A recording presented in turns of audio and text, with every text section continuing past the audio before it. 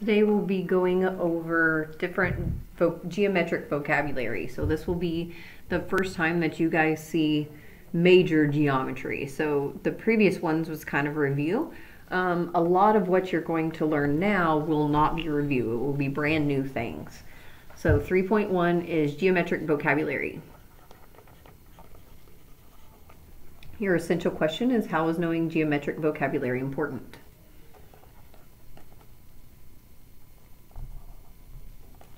The first word we're going to go over is a point. And here are two examples of points. And whenever we go to name them, you actually write out the word point.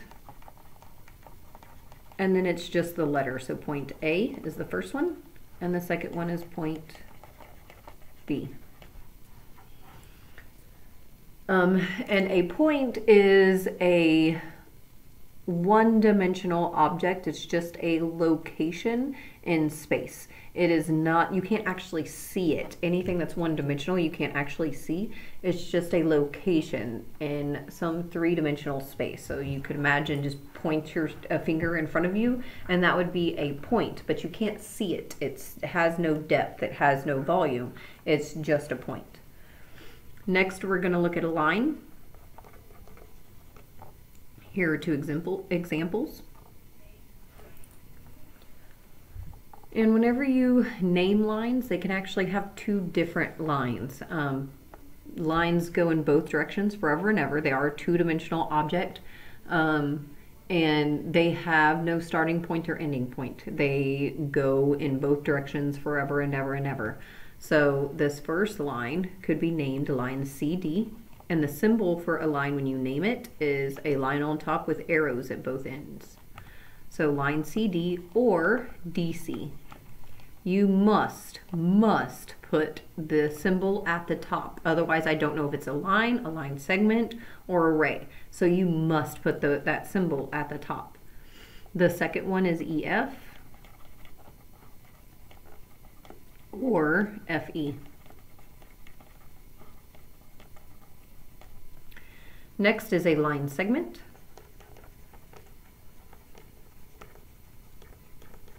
And here are two examples. Line segments are also two-dimensional objects, one-dimensional objects, but they have a definite beginning and a definite end. So you can still write them in both directions, because you could start at both points and go to the other point, so it doesn't matter. So this first one is GH, and then the symbol for this one is just a straight line on the top. Again, you must put that line on top. So it's GH or HG. And then the second one is IJ or JI. Also, the line up above, both of these lines have segments as part of them. So this right here would be segment CD or DC, and this portion right here would be segment EF or FE. So lines also contain line segments inside of them. So you could find one either way. The next thing we're going to look at is called a ray. And here are two examples. Now rays will only have one name because they have a starting point and then it goes in the other direction forever and ever. So again, rays are two-dimensional objects that have a starting point and go in one direction forever. So in this case, my ray is KL, and it must be named KL. It could not be named LK. And the symbol at the top is a straight line with an arrow on the right. And it will always be that way. It has to be an arrow on the right, and you have to first list the point where the ray starts. So this other ray can only be named NM because it starts at N and goes through M. And again, your symbol at the top is a line with an arrow to the right. Next, we're going to look at an angle. And here are two examples of angles. Now, angles can actually have three different names. And you just have to remember that the pointy end of your angle, this letter right here, has to be in the middle of the names. So first, your angle could be named CAR, angle car. This is the symbol for an angle. It can be named angle car. It could also be named angle rack, RAC. Or it can be named angle and just that pointy letter. So angle A, which I'll tell you what that pointy one is in a minute. It has an actual name. It's called a vertex. On this next one, it could be named angle bus, angle sub, or angle U. The most important part is that your vertex is always in the middle or your only name. Same thing with this one, vertex is always the middle letter or your only name. Next, we're going to look at adjacent angles.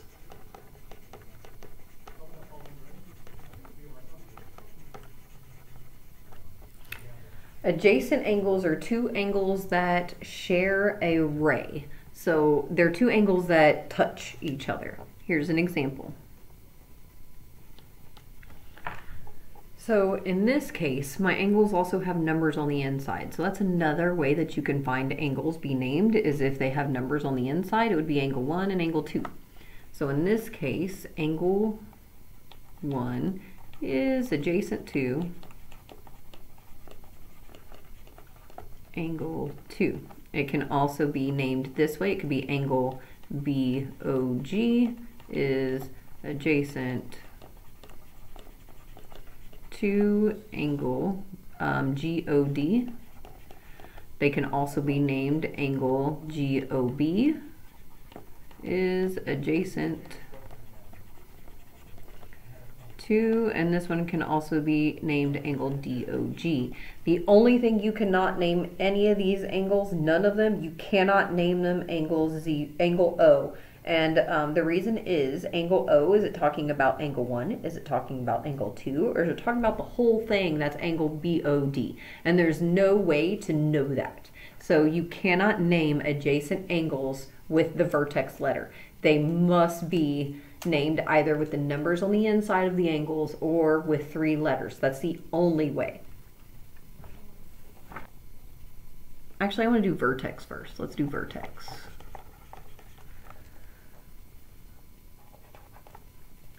In these two examples, our vertex is both I, so it's just the pointy end of your angle. So for both of these, the vertex is I.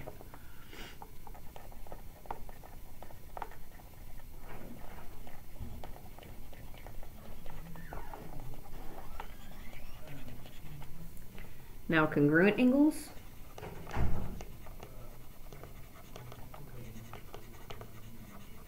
And here are 2 examples. So both of these angles are 56 degrees, and that's what it means to be congruent, is that they're equal to each other, basically. So we have 2 ways that we can write this, because we have, well, actually 3 ways, because you can also name these by their vertex. So you can have angle CAT is congruent to, which this is the congruent symbol. It's an equal sign with a tilde on the top, or the inye symbol. So angle cat is congruent to angle dog. Angle tac is congruent to angle god. Or angle A is congruent to angle O. It can be named any one of those 3 ways. Next would be a plane. And no, this is not the plane that flies in the sky. This is a geometric plane. Here's an example of one.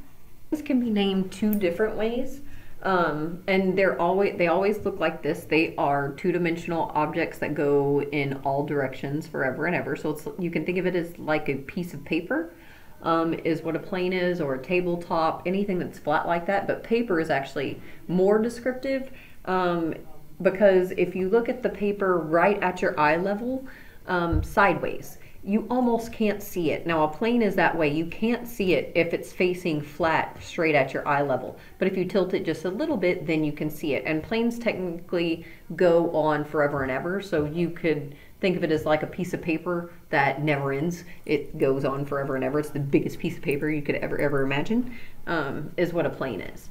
So this plane could be called plane, and this is a cursive J, so there will always be a cursive letter, and it can be just called plane and then that cursive letter, whatever it is. Or any 3 points on that plane will also name it, and it has to be 3. They do not have to be in any specific order.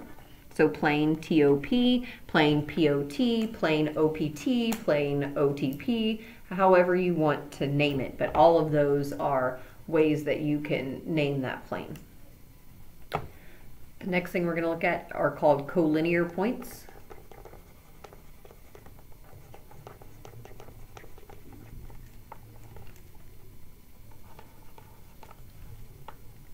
So collinear points, BA are collinear, AD are collinear, and BD are collinear. And you only need to list 2 for collinear, because collinear just means that they all lie on the same line.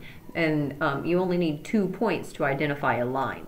So it would be AB, AD, or BD are collinear.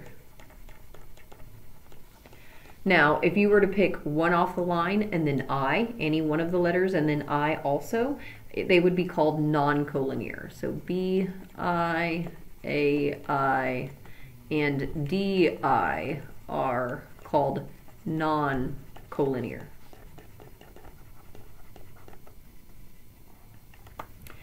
The last one are coplanar points. And here's an example. And to name coplanar points, you need 3, because remember I told you to name a plane, you would need at least 3 points. So any 3 points, TRU, TRS, RUS, however combination you want to do it, are considered coplanar. So RUS, TUS, US, no, that one I already did. RTS, and any combination. And they don't have to go in order. You could pick them in any order. Are coplanar. Now, if you chose D as one of the points, they would be called non-coplanar. So TDR, DRU, that's a D, not a P. And then DSU and lots of other combinations are called non-coplanar. And that is it. So don't forget to go down to the bottom of your notes and write your summary.